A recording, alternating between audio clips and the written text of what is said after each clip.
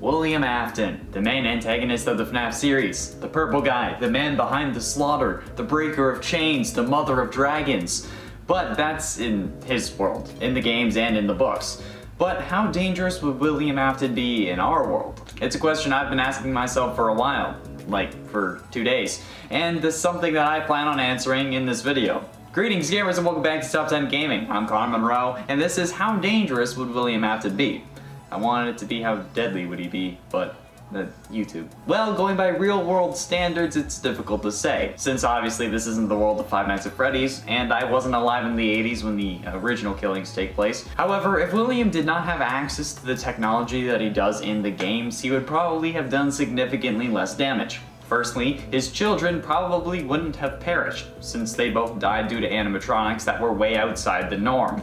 Since, you know, Baby literally scooped Elizabeth using a big claw that was hidden inside her and then kept her inside of a chamber, and Crying Child was killed when Fredbear crushed his skull, which would require an absurd amount of force which would be impossible to realistically find for an animatronic, especially in the 80s, since FNAF 4 does take place in 1983, meaning all three of his kids would be alive, potentially resulting in less of a death toll, since putting Crying Child back together ended up becoming a driving force behind why William continued to kill. Since while the missing children's incident wasn't until 1985 supposedly, Baby was designed to grab kids long before, since Elizabeth's room was empty in FNAF 4, indicating that she was already scooped by Baby, so he would have had to at least have the idea to kill before 1983.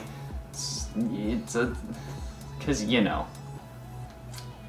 We still don't know why he started killing. As for how successful he would be if his kids weren't a driving force, that depends. One of the most well-known serial killers is Ted Bundy, who ended up admitting to 30 killings over the course of 4 years. I'm sure we all know the story of how he used his looks and charisma to win over various victims and society, but I feel like we can kind of compare this to William. He is in essence doing the same thing, using that Bonnie suit to win over his victims and lure them to the back room when he would then take their life. He was also able to avoid the cops despite being arrested, like we learned from the newspaper clippings in FNAF 1, because he was arrested but released due to the bodies never being found, even though animatronics were leaking mucus and blood. So needless to say, while yes he would be limited with technology, he would still be able to kill, but I guess in the old-fashioned way, which sounds absolutely horrible. However, what would the cops have done? I feel like they wouldn't have been as bad as the cops from the FNAF universe. Like, the cops in our world wouldn't have been as bad, but I mean, I don't really know. Like, the suits ended up leaking mucus and blood, and it was definitely reported to the police. Again, as we see in the newspaper clippings from FNAF 1, the parents who called it in even akin to the animatronics to reanimated carcasses, which I mean, does make sense given that they were possessed, but even in our world, if someone called that in, I feel like there would be an investigation. And while the animatronics wouldn't have been possessed in our world, since like I've said before, possession isn't real, but if there is an ongoing investigation or even a closed investigation where bodies were not located, and then there are things in the investigated establishment that are leaking blood, I think that calls for the case to be reopened, or at least someone to go check it out. Somehow though, they either didn't investigate or they did but didn't find a body inside the animatronic, which is highly unlikely because, you know, there would still at least be bones, so I'm pretty sure that they just didn't investigate. However, I'd like to think that in our world they would have been investigated and found the bodies, thus resulting in William being arrested, convicted, and only the original 6 victims having died. Nobody else would have died, and William would have been arrested. At least, I think he would. Obviously, I can't predict the jury, and I can't predict how the verdict would have happened, since, you know, Ted Bundy was also arrested, and he had a trial that managed to evade police for ages, so who knows at this point? There we have it, friends. How dangerous would William Afton be? Not as dangerous, hopefully, since he wouldn't have access to the same technology that he would have in his universe, and hopefully our cops would have been more competent. I'm still mad about those. What other questions should I answer, be it FNAF related or gaming related in general? Be sure you let me know down in the comments. I'm definitely thinking maybe something along the lines of why the doors don't work properly. Okay, not really, but like, you have to admit, The doors make no sense. I don't care if you say, oh, it's electromagnets. No, that's not how they work. They require electricity to actually, like, magnetize things. So it would be the opposite. If they had power, the doors would be up. So, like, my point still stands. And then everyone's like, oh, it's for safety so that you don't get locked in. That room would have a window. It would have a window out back, so you could escape if there was a fire. I'm pretty sure that's required by law, that there would have to be a window there. So, why don't the doors work? I don't know. Honestly, I can't answer that question because I would just rant the whole time and it would just be a 20-minute video of me ranting. But honestly, it feels like that's something that you guys enjoy because you're still here watching this part, at least I hope, at the very least. We know that the FNAF multiverse is a thing. Hell, it was the topic of a previous video. But what if instead of us being in the FNAF world, Afton somehow managed to get into our world? Well, he might have already done it. And the implications of such are what we're exploring today. So, in the words of Rhett and Link, let's talk about that. This idea came to me thanks to the Freddy and Friends On Tour episode 4 glitches that ended up revealing glitch trap when you assembled them like a puzzle, which I found out on my own despite people in the comments claiming someone on Reddit already did it. I couldn't find the post when I saw these comments, okay, so in my mind, I did it first. Anyways, this made me think about just what abilities Glitchtrap could have now that he's sentient code that can apparently possess people who put on a VR headset, and honestly, I think with that ability to possess people as code, not even as a spirit, just as code, makes him literally able to do anything. But if we want to keep at least some element of realism, we can say that he can possess people, but he would have to return to the game. He couldn't go directly from a person to something else, which would kind of make sense. Now, how could Glitchtrap operate post-FNAF VR and prior to the release of Security Breach, since this theory doesn't really involve that game?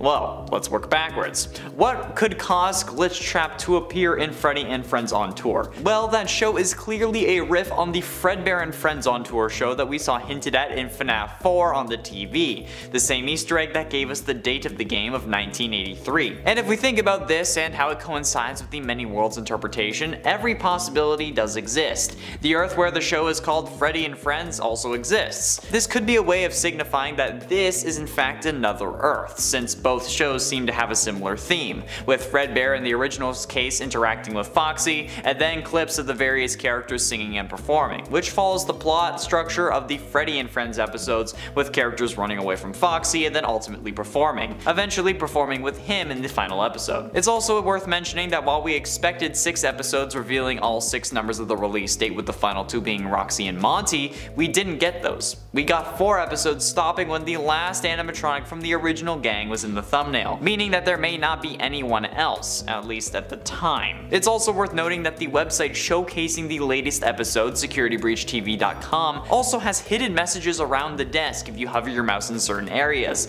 with the majority of the screen being "Be careful," hovering over the phone saying "I thought I heard something," the Steel Wool Studios logo saying "We know all," and the button to play the latest episode just having question marks. These are things that remind me of how psychic friend Fredbear would speak to us in the minigames for FNAF 4, only further solidifying the FNAF 4 connection. And you know, since I said it, I have to do it. He's here, he's there, he's everywhere. Who are you gonna call? Psychic friend Fredbear.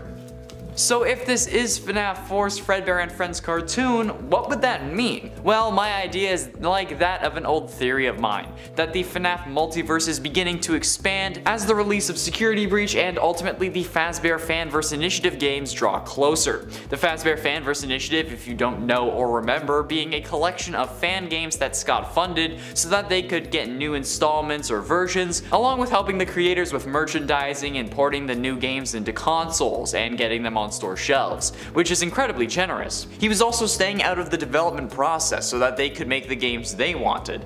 The games included our Five Nights at Candy's 4, the Joy of Creation Ignited Collection, Pop Goes Evergreen, One Night at Flumpty's 3, and Five Nights at Freddy's Plus, which is a reimagining of the original FNAF game, which is where I'm guessing this universe's timeline starts or builds off of, considering how Five Nights at Candy's relies on the FNAF story for its own story. The most notable one for me me, personally, out of all of these games, is the joy of creation, and those of you familiar with the game may already know why. In the joy of creation, you play as Scott Cawthon and his family as they try and survive real-life FNAF animatronics, known as the Ignited animatronics. These are drawn to the house thanks to another character coming from the games, Michael. And since that game takes place in our world, in the real world, I think the groundwork is being laid for that story now. This game specifically needs to be remade since the assets that were used in the original were copywritten and found in the Steam library, etc. So they have to remake all the assets already. So remaking the story so Scott doesn't quit after FNAF 2 and instead retires before Security Breach is entirely in the cards. This game is also the outlier, the one that takes place in a world where FNAF is a game and not real, unlike Five Nights at Candy's. So making the world that game takes place in be this world would also be astounding for marketing. Scott retiring may not have actually been because he's tired of making games that aren't for his kids, or because of the whole donating to anti-LGBTQ+ politicians. It could have been pre-planned, and Scott used his cancellation as a way to get more eyes on his retirement. Since the story revolves around Scott retiring, and he now has, it's entirely possible that this game gets updated to involve this drama, especially because the animatronics and Michael will need a way to get out of the games. But how could they do that? It's extremely unrealistic, right? Like, how could game code suddenly break out of their game into our world and become sentient? You see where I'm going with this? Glitch Trap. He is the reason, he's the key to how this story could realistically, albeit somewhat unrealistically, work. Glitch Trap being sentient code from the main FNAF universe could use his control over the games and code to basically pull these characters out and put them into real endoskeletons or microchips and send them after Scott. And he could be testing these abilities, hence why Freddy and Friends is different to Fredbear and Friends, because he can't pull things over perfectly, which in turn would help explain the ignited forms of the animatronics. It also explains all the glitches in the episodes, with the other world, the actual FNAF world, breaking through. Hence why the scenes we see glitched through are actually taken directly from the trailers. And the only glitch that wasn't in the trailer? The Glitch Trap puzzle. But how could he have gotten here? How could Glitch Trap have gotten from his universe onto our YouTube? It's simple. Us. YouTubers like me who have played through the oh-so-famous FNAF VR. Since what happens at the end of the game when you collect all 16 tapes? You get assimilated by Glitch Trap and merge with him no matter what you do. And then where do you end up uploading the footage of you getting merged to? YouTube. Where did Glitch Trap pull the episodes of Fredbear and Friends to that caused them to get slightly modified because this isn't 1983? YouTube. We, as the player of FNAF VR, and then the YouTubers uploading the gameplay, managed to get Glitch Trap onto our YouTube, and as such, he is now able to be the link between the universes, letting Joy of Creation Ignited collection to be updated and based on our real world. I personally don't think that Scott was really retiring. I believe that at least it started out as that plan, but maybe now he enjoys the life, so he may just stick to it. Who knows? Well, only Scott. And Scott Cawthon isn't known for talking clearly. William Afton, the man behind the slaughter. In the novels, he searches for the key to everlasting life. And in the games, well, he seems to have found it. But is that really the case? Or has William gotten himself into a bit of a paradox? That's what we're exploring today. Greetings gamers and welcome back to life's biggest FNAF questions. I'm Connor Monroe and today we ask, is William Afton still alive? And I mean alive in like a tangible sense, considering how at the moment he is sentient code. Okay, let's do this. The main question we need to ask is what counts as being alive? Because since maybe even the first game, William has been possessed by the one you should not have killed. One of his victims that ends up possessing him rather than an animatronic. So he's survived quite a lot that would have normally killed him. The Oxford Dictionary defines being alive as, quote, living, not dead. Which I mean, is fairly obvious, but I was hoping for something with a little more meat so that I could maybe find a loophole. But by the dictionary definition of alive, No, William Afton is not alive. We are vividly described his explosive death in The Man in Room 1280, the final story from the 5th Fazbear Frights book Bunny Call. But that's not why you clicked on this video. You clicked so that you could yell at me in the comments saying, of course he's alive. This video is pointless. Why did you do this? So maybe there's a way that I can get this video to 10 minutes after all. I mean, we could consider keeping the memory of someone alive being alive, since after all, Henry does his damnedest to make sure that everyone forgets what William did in the FNAF 6 ending, saying, quote, "This place will not be remembered, and the memory of everything that started this can finally begin to fade away, as the agony of any tragedy should." But we know the memory doesn't fade, since even after the simulated pizzeria burns down, Fazbear Entertainment is still kicking and still uses what William did to make profit and even strengthen their brand. Like how hotels will make their entire brand about being haunted if enough people say that it is, like the Queen Mary or even the Farhampton Inn from How I Met Your Mother. They made a whole virtual reality game revolving around William's axe, which features an AI version of him in the form of Springtrap, not even talking about the Spirit Code version of Glitchtrap. And with the special delivery service, they are also actively shipping out recreations of Springtrap to everyone, even going so far as to make alternate versions like Toxic Springtrap, Clown Springtrap, and The Curse, which I have to admit is probably the most fitting name for the Fazbear Entertainment to give this character. But to them, it isn't a character. He's a real person, a real serial killer. That's like shipping out robotic versions of Ted Bundy or John Wayne Gacy to parents and kids. I say especially him because Clown Springtrap is definitely inspired by John Wayne Gacy, and you know, the similar target of kids. But I mean, like, how incredibly offensive would that be if a company did that in our world? They would be instantly cancelled and even investigated to see if that was meant to be a warning or some kind of threat. But from what we know, nothing of the sort has happened to Fazbear Entertainment. And let's be honest, I don't think the Oxford Dictionary takes into account extreme agony possession as a contributing factor when talking about how someone is alive. So does being a sentient AI count as being alive? Well, it depends on the person and their personal definition of being alive. While sentient AI would probably be able to feel and go through some of the living process, such as emotion and whatnot, an AI, sentient or not, has no DNA. It has no cellular structure and doesn't undergo the process of cellular division and replication. It can't heal a wound. I mean, it can't really be damaged. Sentience is the capacity to be aware of feelings and sensations, not to actually be a living organism.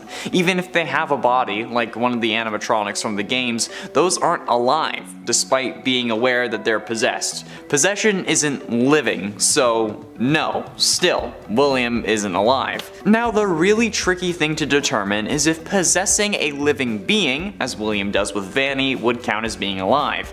And for this, I feel like we need to look at DID. Dissociative Identity Disorder, formerly known as Multiple Personality Disorder, is a mental health condition. People with DID have 2 or more separate personalities. These personalities control their behavior at different times. Each identity has its own personal history, traits, likes, and dislikes. Now, I do not experience this or know anyone who does, so if I say something or I get something wrong, I apologize in advance. But this is probably the closest thing we can really get to having a real-world equivalent to what is going on with Vanny and William, since there are now 2 personalities inside of Vanny, who each control their own behavior at different times, as we learn in the FNAF AR emails, where Vanessa will go from googling torture and how to induce compliance in human subjects to help and the migration pattern of bees in seemingly no time, literally searching up flowers one day and how far a human being can be cut in half before losing consciousness the next. This seems to be similar to how DID has been documented and described by those who live with it. I mean, I don't mean like the evil part, I mean the split part and the losing time part, at least from what I've read online, which is probably not perfectly accurate. So while these personalities aren't born from the same mind, they certainly share the same space. Both personalities, though, while not having separate bodies, would be considered alive since they have DNA and experience cell division and replication, even if it's not all the time. So in that way, William is considered alive while present in Vanny's mind, but not alive as his coded form of Glitchtrap, or even if he ends up transferring his code into a robot at the end of Security Breach, as has been hinted at with the arm in the end of the gameplay trailer. There we have it, friends. Is William Afton alive? yes and no. Glitchtrap and any future robot with this coded form is not alive, but while present and able to control Vanny or others, yes he is. Of course, this is all in a video game where every version of him is a code, so in our world, he isn't alive. At all, and hopefully never will be. And at 10, Cassidy. Assuming for the scenario that Cassidy is the one you should not have killed, this was one of the dumbest things that William could have done. Or maybe he doesn't consider it a mistake, since the one you should not have killed after all is keeping him alive. They're doing it as a way to make him suffer though, so since it's potentially a mistake but could be considered a good thing depending on the angle, I'm going with the top spot for this one. Well, the first spot for this one. But even if he does consider that a good thing or an absolute win, or if Cassidy doesn't end up being the one you should not have killed, killing those 5 kids that made up the missing children's incident that most likely ended with Cassidy was a mistake, since it causes basically everything else in his life to go downhill, and he does end up suffering extremely only because of that kill and the others. So if you don't want to count Cassidy as the mistake, count the missing children's incident as the mistake. And at 9, Charlotte. While yes, Charlotte may have been Afton's first true kill, causing his descent into madness, this is more so because of what she turns into. In the games, Charlotte ends up possessing the puppet, who then gives life to the other animatronics, which causes you to disassemble them and release their spirits, and then scare you into your spring bodysuit that crushes you, and then starts your descent into further madness. But even discounting the game aspects of killing her being a mistake, in both universes where William kills Charlotte, Henry comes after him for it, which results in what should be his death multiple times over. And not to mention how in the book specifically, unbeknownst to her, Charlie is an animatronic robot that was meant to replace Henry's daughter, and it's also revealed that the animatronic is also the baby animatronic that we know and love, who can switch between her forms at will. So yeah, in the books, Charlotte is also baby, who is also Elizabeth Afton. And at 8, the fun times. There's no doubting what you've achieved on a technical level. These are clearly state of the art. There are just certain design choices that were made for these robots that we don't fully understand. We were hoping you could shed some light on those. She can dance, she can sing, she's equipped with the built-in helium tank for inflating balloons right at her fingertips, she can take song requests, she can even dispense ice cream. With all due respect, those aren't the design choices we were curious about, Mr. Afton. This classic line of Afton being interrogated that plays the first time you open Sister Location is definitely showcasing this idiotic mistake. The cops know what these animatronics are capable of and were designed to do, so they instantly end up being even more suspicious of William and are going to be keeping a closer eye on him. Probably why he ends up dressing up in the spring bodysuit to start killing, which ultimately screws him over. So yeah, designing the fun times as killbots was definitely a bad idea. And at 7, hiding spot. How the absolute living hell did he not end up, like, how did he get away with this? How did he not get caught? The smell of rotting bodies would ruin the hell out of the actual atmosphere of the pizza place because, you know, you're supposed to be trying to eat pizza, and the heat from the animatronics, like the robotic parts of their body, would help to speed up the decomposition of the missing kids. And the animatronics are in front of all those other kids every single day. There's even reports about people complaining that the animatronics started leaking blood, mucus, and other bodily fluids, as well as, quote, smelling like death. If this was real life and William getting away with this wasn't important for the plot or the story of the overall games, he would have been caught for that instantly. Like, oh, we never found the bodies of these kids that went missing at this pizza place, but now the animatronics at this pizza place are leaking blood and smell like death. They also sound like their bones are being crushed when they move. So maybe we should check these out. Let's get a warrant. Oh, look, turns out we found those missing kids. William Afton, you're under arrest for the murder of Gabriel, Susie, Jeremy, Cassidy, and Fritz. Boom. Oh, then they could probably throw on Charlie and a couple others on there, I'm sure. Like, boom, instantly, he gets caught. I don't get how this wasn't an open and shut case. Like, William is so goddamn stupid that he shouldn't have made it to the events of the first game. Like, not even 1987. Or not even 1985, alright? It shouldn't have happened. His whole plan is a dumpster fire of bad ideas. And at 6, Henry. Why did you think that killing Charlotte wouldn't have any consequences? Like, you killed your business partner's daughter, that's gonna be pretty obvious to him, especially when he already suspected you were up to something, so he took extra care to protect his daughter, and she still died. That's a vengeful father if I have ever heard of one, and he hasn't even needed vengeance yet. So then, you know, he's after you, or seems like it, and you don't kill him next? Killing Henry could have done wonders for your criminal career. I mean, like, yeah, the cops are already suspicious, but as long as they can't find a body, you'll be clear again. If they won't put you away for 5 missing kids, they won't put you away for a missing father as well. Especially a jury who has to be convinced beyond a reasonable doubt that you are a killer. And without a body, there's no real forensic evidence. And again, they didn't put you away for the missing kids, so you just finally off Henry and then you'd be able to stay as yourself or even a springtrap, alright? And then you don't get burned like 3 separate times, and Michael would still be alive.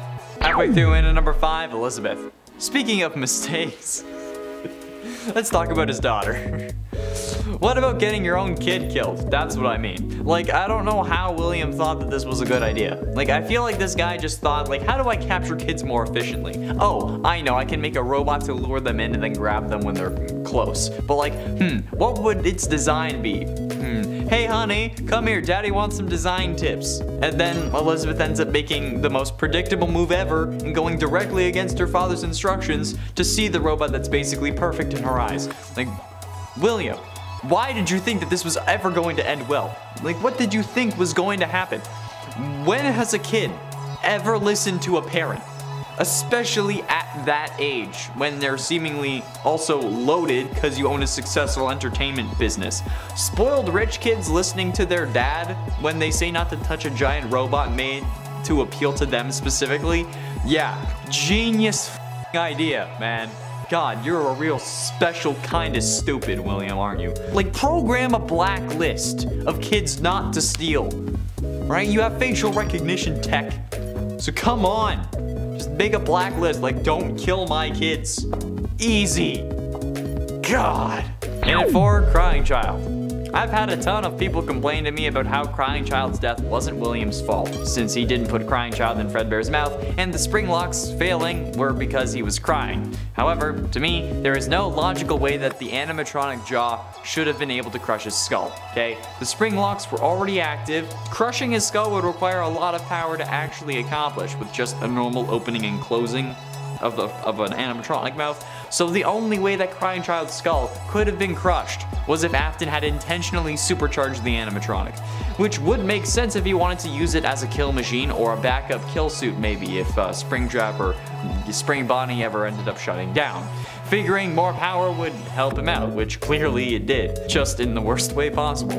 There is no way that this was a spring lock failure either, okay? The Fredbear suit was already in animatronic mode, meaning that the spring lock mechanisms used to keep the robot parts to the side of the suit so that someone could be in the suit weren't being used. The spring lock failure problem comes from when those mechanisms are put under the stress of keeping the parts away from the person in the suit. If it's in robot mode, the spring locks can't fail because they're not being used. Keep in mind that the term spring lock in this context is referring to the actual parts that move the robot bits away inside the suit, rather than just the suit as a whole, which is also referred to as a spring lock. Well, it's referred to as a spring lock suit, okay? If I was talking about the suit, I would say spring lock suit. Getting close to the end in number 3, Princess Quest.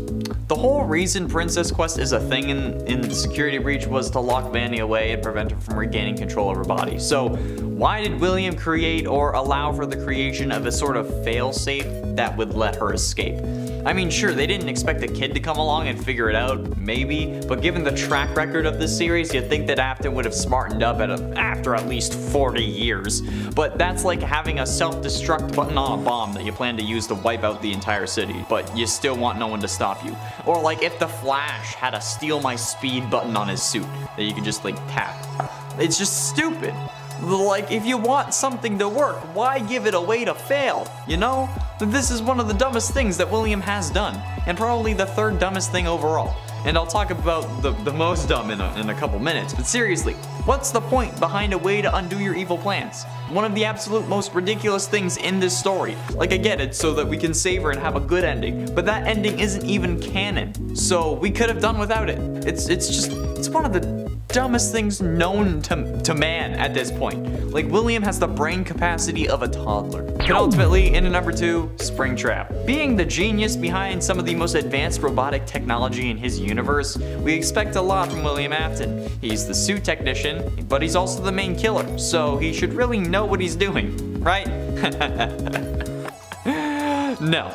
Apparently not, since after discovering that the original 5 animatronics were possessed, he disassembled them to learn their secrets.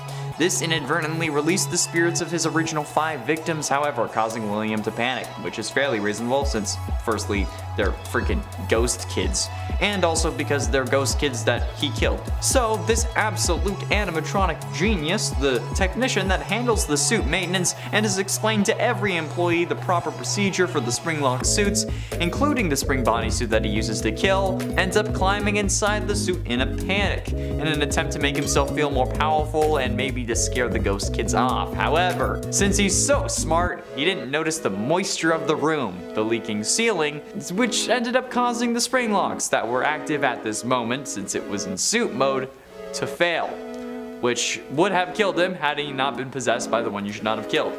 Ironic. And finally, in at number 1, location, location, location. The biggest mistake William has ever made, and I will stand by this till the day I die, was the fact that he killed people in his establishment.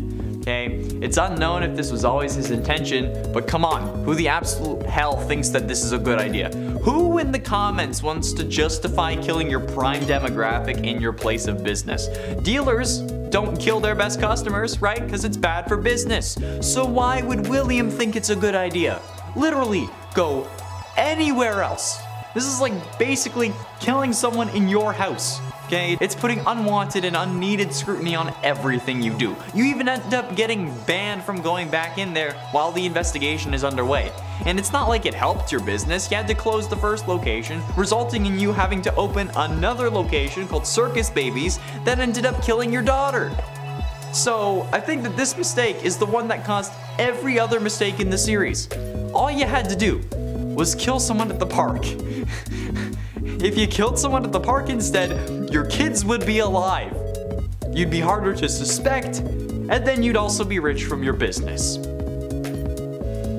And that's why William is a dumbass. In at 10, animatronics. We can joke all we want about how Afton has a hardcore bloodlust in this series, but his desire for human destruction has been there since the start. Thanks to the fast facts found in FNAF AR's files, we learned that the Funtime robots, the ones used in Sister Location, were actually some of the first robots Afton ever made. Not exactly the first, but among the first. And that they were built with special containment chambers inside to store away items, which we all know is code for children's storage tanks, which we see the Funtimes actually have in their blueprints from FNAF 6. So this means that Afton has been wanting to kill kids since before his kids had died. Hell, even maybe before his kids were born, depending on the timeline. Which at this point is as simple as my feelings for Vanessa, which is not simple at all. If anyone like cosplays Vanessa, feel free to hit me up on Instagram. Possibly killed wife. This hasn't been confirmed as of yet, so it's currently not canon. Many people still consider William Afton offing his wife to be the story of her demise, even though technically we know nothing about her, and she could still be alive for all we know. Many people consider her to have died in either a car crash or because William killed her, and those are like the most common thoughts on the matter. Although the her dying in a car accident thing came from like a FNAF original music video that was probably using Minecraft characters that is in no way canon to the series. Like, I've had people yell at me in my DMs telling me that it's canon that she died in a car accident, but no, it's not. It's not even canon that she died, really, but the potential is still there that William was the reason she kicked the animatronic parts filled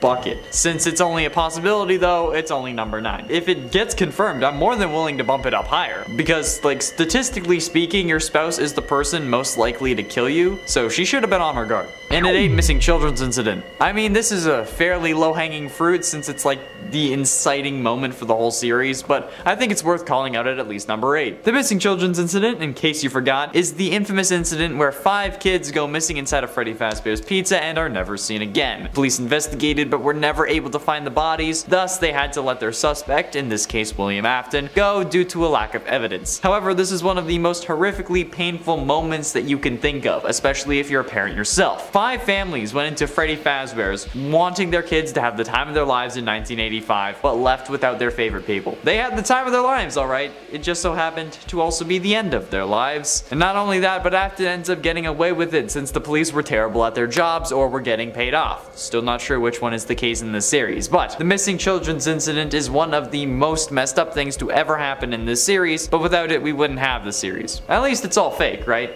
And at 7 stored his daughter. While we know Afton isn't the best father, I think it's something else to end up locking your robot possessed by the soul of your dead daughter into an animatronic testing facility. That seems a bit too far if you ask for my humble opinion. But nevertheless, he still did it, and that's what Sister Location is all about. And William was even the one who sent us as Michael down there in the first place, and then we get shoved full of entered bits so that they can escape. Did William know about that plan? Unsure, because like in FNAF 6, Baby says that she'll make her dad proud. So was that William's intention to like send us down there so Baby could get out? And if that was the case, why lock her down in there in the first place? I mean, like if she was your daughter, why not have her just like chill around the house, right? Like in the books, Baby is able to transform between Baby and like a human looking animatronic at will. So why not add this to that version, and then you can have your daughter back, albeit a little more messed up. But like more like you in the long run, right? I don't know. This family is messed the hell up, and nothing makes sense. And at 6 later that night. The Midnight Motorist minigame seems simple enough, but the true horror of this minigame comes from the implications of it. Since in the game files, the minigame is known as Later That Night. Most people akin the game to what happened after William kills Charlotte outside Fredbear's Family Diner in FNAF 2's Take Cake minigame. But if this is true, this is probably one of the scariest moments in all of FNAF history. This man just killed someone, but then goes home to his kids, reprimands his son and abuses him by locking him in his room so much that he had to break his window to escape. Plus, think of all the people driving past him, unaware of the violent crime that he had just committed. It's scary because this is the case in the real world too. Technically speaking, anyone we encounter can be a serial killer. And that is a horrific thought, since also you're only alive because everyone you've ever encountered has chosen not to kill you, which only makes the whole anyone could be a serial killer thing even worse. And in this case, this man literally just killed someone and then comes home and is going to yell at his son who's been in his room all day. Like, god damn, bro, how much residual anger do you have suppressed inside your body? Halfway through into number 5, Vanessa. Possessing Vanessa was certainly one of the more messed up things that William did. It just sounds weird, you know? Like this guy pops up into your VR headset, then takes over your body without your consent, so now you end up killing for him. That's kind of messed up. Actually, no, not kind of, that's incredibly messed up. I mean, she knows what's going on too. She actively talks in hushed tones about how she can't talk about it to her therapist. So like, what the hell is the dynamic here? I mean, possessing someone is already pretty messed up, but then causing them to make a rabbit costume so you're still a furry is a whole other set of kinks that I don't even want to talk about. And then she knows that there's an evil inside her, but she can't do anything about it. She fears for her life, which only makes me wonder what William has been saying to her. And she's now, with full knowledge of her darker half, willing to lock a kid in a lost and found room until the police arrive, despite never calling the police, and then lets that darker half track him down. And at 4, lied about Remnant. Now, this isn't confirmed, much like the fact that he possibly killed his wife. However, this seems like the most likely explanation to me. So if you want a full explanation as to why I think Afton was the one who lied about Remnant, go check out that video linked up in the iCard. But I'm going to wrap this up quickly here. Basically, there have been 3 fires so far that were meant to finish off William Afton, and none of them have worked. The reason Henry tried fire was because that's supposed to be the thing that can burn off Remnant. However, Remnant can also be found in liquid form, so how can it be molten but also be burnt by fire? It makes more sense that William made up the lie that he could be killed by fire, so Henry would keep trying and failing to kill him, so he wouldn't have to worry about actually dying,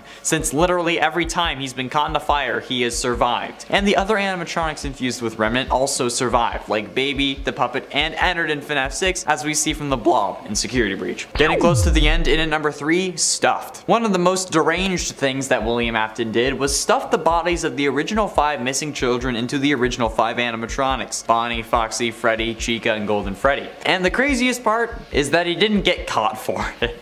Yeah, he didn't. The animatronics smelt like death, started leaking blood and other fluids, and the police didn't bat an eye. He put these bodies in animatronics that perform for other kids and their parents every single day. How does anyone think that that's a good idea? Unless it was his way of displaying his kills or something, like some of the crime shows like to mention. How some killers enjoy the world knowing what they did, since it helps them feel more powerful or something. Fuels their ego. Like maybe even if they didn't know that the bodies were there, William could be using that as an ego boost, which is messed up. And also ruins the whole he did it because his kids were dying theory, aside from the whole him killing before his kids died thing. Also, how did the police not confiscate the animatronics for evidence? Penultimately, in at number 2, first victim. They say a killer's first victim is the most important, since it usually indicates what got them to start killing or other psychological clues that they could use to predict his next moves. But in the case of William Afton, his first victim was the daughter of his longtime business partner Henry, which is hella messed up because she was 3 at the time, that time being 1983. And this is the year that Afton's life started going downhill in the worst ways possible. He starts killing off kids and then sticks with that MO throughout the rest of his criminal career. But the fact that his first victim was someone who trusted him, who didn't exactly suspect him even though her father did, is something even I fear. I'm not a parent, so I can only imagine how this must have felt. And if that was me, I'd be doing a lot more than burning down restaurants in an attempt to put that down.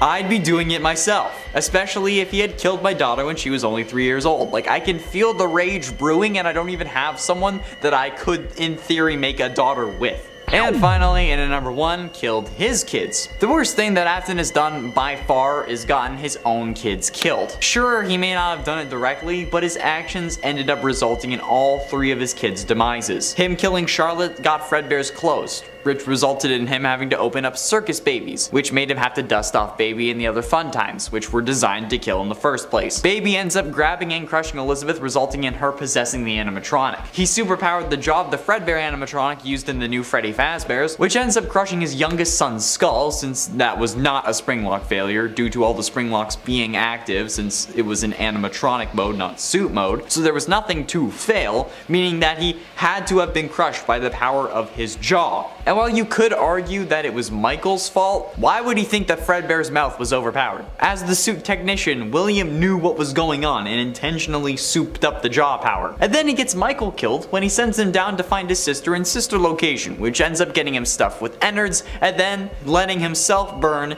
in Pizzeria Simulator. So yeah, William's actions got all 3 of his kids killed just because he had to kill his business partner's daughter. I've gone on and on about how stupid William Afton is, and how he could have been doing just a couple things to be more difficult to capture or even maybe impossible. But just how would these things have made him a better villain? And what would have happened if William Afton was actually smart? That's what we're exploring today. Let's do it. Location.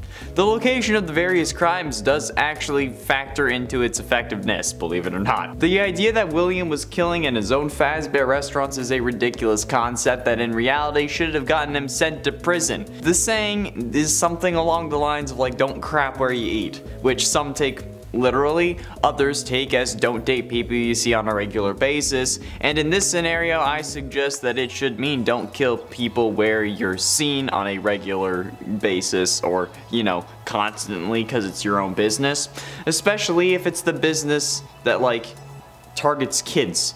And while yes, this doesn't instantly make you guilty, but come on, the first thing that anyone would do in this situation, not even a cop, would be question everyone who was working when whatever had happened, or whoever it was disappeared. And let's be realistic, an incident the likes of the missing children's incident from 1985 would ruin a business permanently. None of this somehow they stay open bullshit, because in the real world they would end up closing permanently, because no parent would want to go to a place where 5 kids went missing, especially when no bodies were found, which could maybe help them, but it certainly wouldn't help much. If Afton had any competitors, any at all, right? Even this world's version of Chuck E. Cheese, Afton should have gone there. If he had any competitors, or literally anywhere else, would have made more sense. However, he chose to kill where he eats, and that's probably one of the worst decisions that he could have made. Well, aside from, you know, the killing in the first place. Animatronics. While the animatronics are an entirely other mistake, this time around I want to talk about how stupid it was to hide the bodies in the animatronics. Like, how the f*** did he end up getting away with this? The smell of rotting bodies would already ruin the place, especially when its focus is eating pizza. The heat from the animatronic insides would speed up decomposition, and the animatronics are in front of people every single day. They even started complaining that they were leaking blood and mucus, as well as smelling like death. If this was real, and William getting away with it wasn't important for the plot, he would have been caught instantly. Oh, we never found the bodies of these kids, but now these animatronics are leaking blood and smell like death. Hell, they even make bone-crushing sounds when they move. We should probably check this out. Oh look, turns out we found those missing kids. William Afton, you're under arrest for the murder of Cassidy, Fritz, Jeremy, Gabriel, Susie. Boom! Instantly. I don't know how this wasn't an open and shut case. Straight up, William was so goddamn stupid that he shouldn't have made it to the first game. Not to mention how stupid he was by building the Funtime animatronics with these item containment chambers, as he was calling it, since the cops ended up questioning him about why he made those design choices in the sister location opening scene. Plus, he superpowered the jaw of Fredbear from Fredbear's Family Diner to end up giving it a jaw that accidentally killed his son. Absolute moron. William, not the son. It wasn't his fault that he got his head shoved in there. If he had put it in there himself, it would have been his fault, but he didn't. Enemies. Now, while William did choose a set of easy marks, since, you know, kids can't really defend themselves against a dude in a part animatronic furry suit, but he's a moron for exclusively killing that demographic only. I don't know why he did that. Sure, it's easier on him, especially when he's fully combined with an animatronic, but Henry serves as the opposition to William, and the reason William ends up burning multiple times. It's not Henry's fault that he turned into Springtrap, but it's certainly his fault that he turned into Scraptrap, since this is most likely due to the FNAF 3 fire, and the FNAF 6 fire turned him into Burntrap. So Henry has definitely been a pain in William's side for ages. Killing Henry would have resulted in nobody being able to chase William, basically. Like, Michael might have figured it out, but he wouldn't really be in a position to do anything without Henry. Henry gave him the FNAF 3 job, probably, and definitely gave him the FNAF 6 job, so if William had just offed Henry after offing his daughter, he would have had a much easier time. At least, I'd think so. That's why every comic villain wants to kill the hero, right? Because if they do, they'll have a much easier time committing all their various crimes. So how is this any different? It shouldn't be. William is an absolute buffoon for not killing Henry when he had the chance. I'm sure it was Henry reporting him to the cops, like, you killed this man's daughter. Of course he's gonna have some form of vendetta against your ass.